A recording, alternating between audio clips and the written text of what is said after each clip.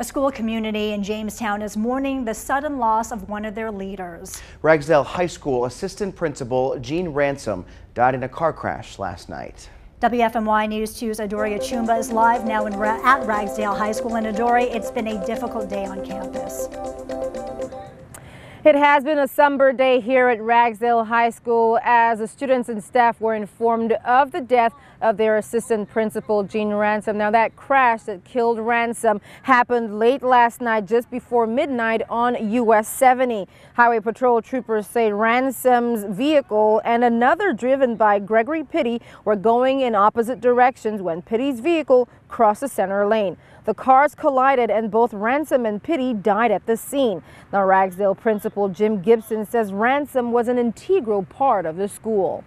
She was probably the, whether you'd call it the backbone or the strongest thread in the fabric, but she was the one that I think that held everything together. Very compassionate, very willing to do whatever she could to help a student or a teacher. Ransom had been with Guilford County Schools for more than 15 years.